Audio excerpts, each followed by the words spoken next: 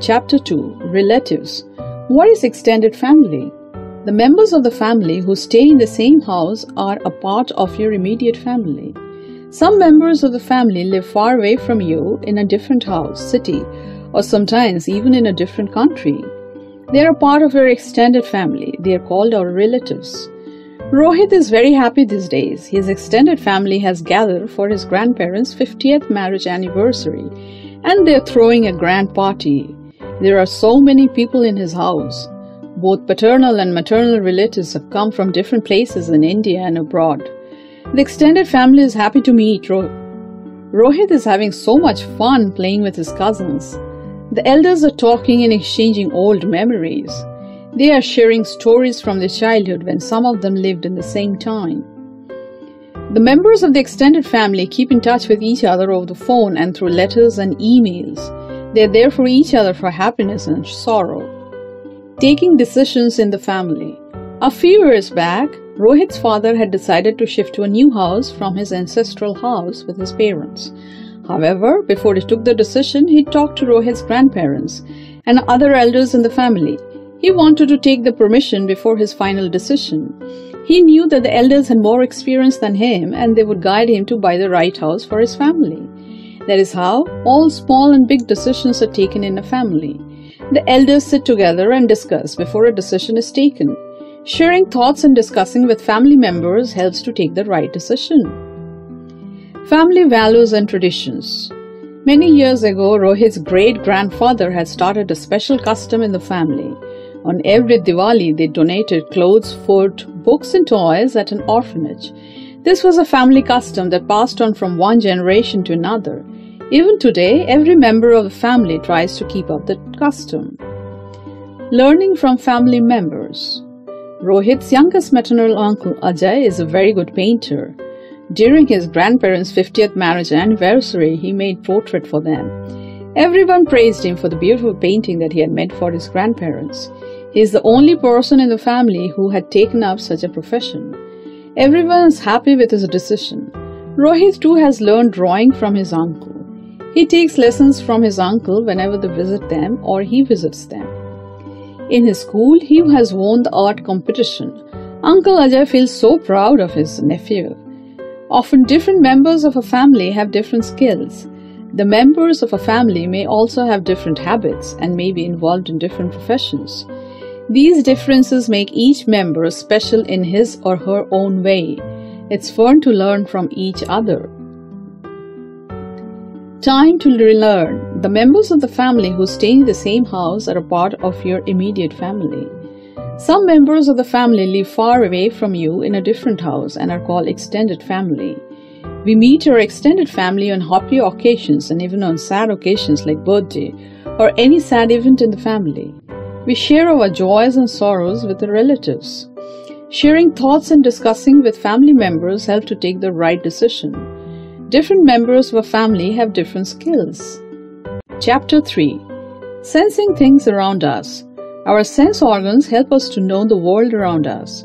Our eyes tell us that the rose is red. Our nose tells us that it has a sweet-smelling fragrance. Our skin tells us to handle it carefully because it has thorns. Our tongue tells us that the taste of mango is sweet, and our ears tells us that the bees are buzzing around us. We better stay away from them. Sense of sight. From the time we wake up in the morning till the time we go off to sleep, our eyes keep working. They collect information about things around us, like their shape, color, and movement. They send the information to the brain, which in turn guides the body how to act. For example, while crossing the road, you see a car. Your eyes tell your brain about the car. Your brain tells you to stop and wait for the car to pass. Then you cross the road safely. Sometimes we use our eyes to express our feelings too, like joy, sorrow, anger, fear, and surprise. How the eyes work. An eye has different parts to work together. The eyelid protects the front part of the eye. It opens and shuts several times a minute. This is called blinking. The eyelashes also help to keep the dirt and other harmful objects away. Here's a diagram of the eyeball. You have the ora serrata, the ciliary body, the ciliary zonule, suspensory ligament, cornea, iris, Pupil, anterior pole, anterior segment, contains aqueous humor. Lens, scleral venous sinus. Posterior segment contains vitreous humor. Sclera. Choroid, retina, macula lutea. Fovea centralis, posterior pole. Optic nerve, central artery and vein of the retina, optic disc, that is the blind spot. The white part of the eyeball is called the sclera. It covers most of the eyeball. The cornea provides the eye a clear window to view the world through. The iris is the colorful part of the eye. The pupil is a black circle in the center of the iris. It is an opening in the iris that lets light enter the eye. The lens of the eyes help focus the light rays on the back portion of the eyeball. This portion is called the retina. The retina takes the light the eye receives and changes it to signs that the brain can understand. The brain reads the signals and we know what we are seeing. The optic nerve carries the messages to the brain. Care of the eyes. Always sit up while reading or writing. Do not read while lying down. It strains the eyes. Keep the book 1 foot away from your eyes. Do not watch television or read for a long time. Sit at least 6 feet away from the TV set. Do not read in dim or bright light. It strains the eyes. Make sure the light is good enough for reading. Do not rub your eyes with dirty hands or clothes. Germs can enter your eyes and cause infection. Wash your eyes several times with clean and cold water every day. Sense of smell.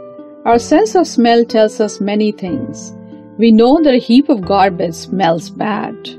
We can smell freshly baked cookies and cakes. These smell good. Our nose helps us to smell different things. All living things need air to live.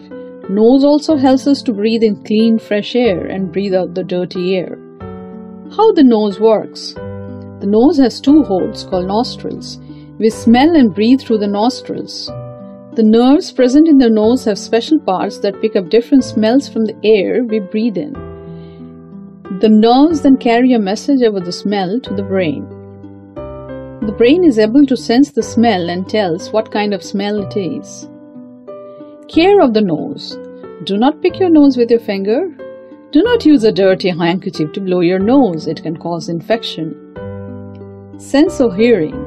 All of us love to hear soft and melodious music and feel disturbed by loud, unpleasant sounds.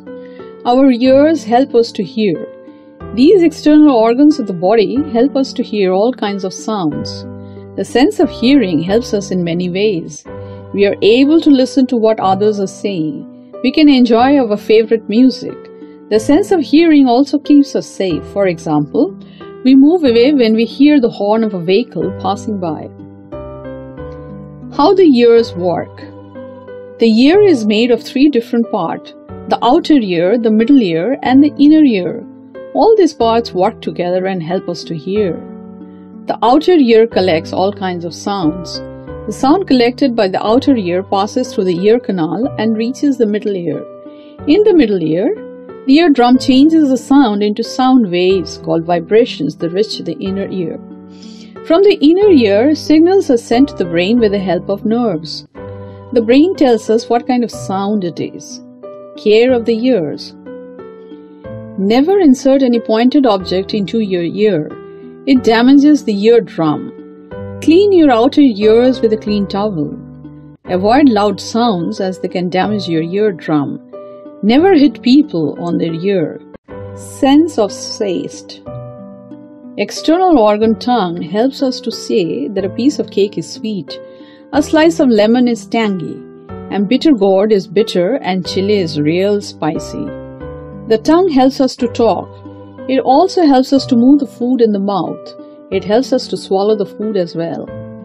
How the tongue works. There are the taste buds on the tongue. When we eat something, the teeth and the saliva in the mouth help to break down the food into smaller pieces. The taste buds catch the taste of the food and send messages to the brain using nerves. Our taste buds can recognize 4 basic kinds of tastes: sweet, salty, sour, and bitter. The sweet taste buds are located near the front of the tongue. The sour and salty taste buds lie on either side of the tongue. The bitter taste buds are found at the back of the tongue. Care of the tongue.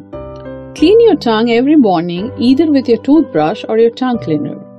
Don't eat very hot things because they can burn your taste buds. Sense of touch. We touch, feel and distinguish between different objects with the help of our skin. The skin is the largest sense organ. It covers the complete body. So, we can touch a cup of hot tea with our hands and say it is hot, and cut snow with our feet and say it is cold. Skin also helps us to know if an object is hard, soft, rough or smooth. How the skin works. The bottom layer of the skin is called dermis. The sense of touch starts there. The bottom layer of the skin is filled with many tiny nerve endings that give information about the things which our body comes in contact with. They do this by carrying the messages to the brain. So if we touch something prickly, our brain tells our hand to move away from danger. The message travels along the nerves. Care of the skin. We should take a bath with mild soap and water to remove dirt and sweat from our skin. We should always wear clean clothes. Any scratch or cut on the skin should be treated with an antiseptic lotion to keep away the germs.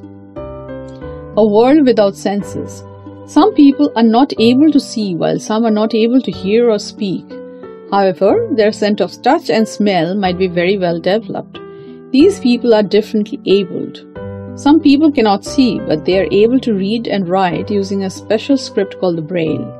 In this script, the characters are represented by raised dots. They feel these dots with their fingers and are able to read. Some people cannot hear or speak. They communicate with their friends and parents using the sign language. We can learn a lot of things from differently abled people. We should help and encourage them. Time to relearn. Our 5 sense organs are eyes, ears, nose, tongue and skin. They help us to see, hear, smell, taste, touch and feel. The brain controls all these sense organs. Some people may not have any of the sense organs functioning normally.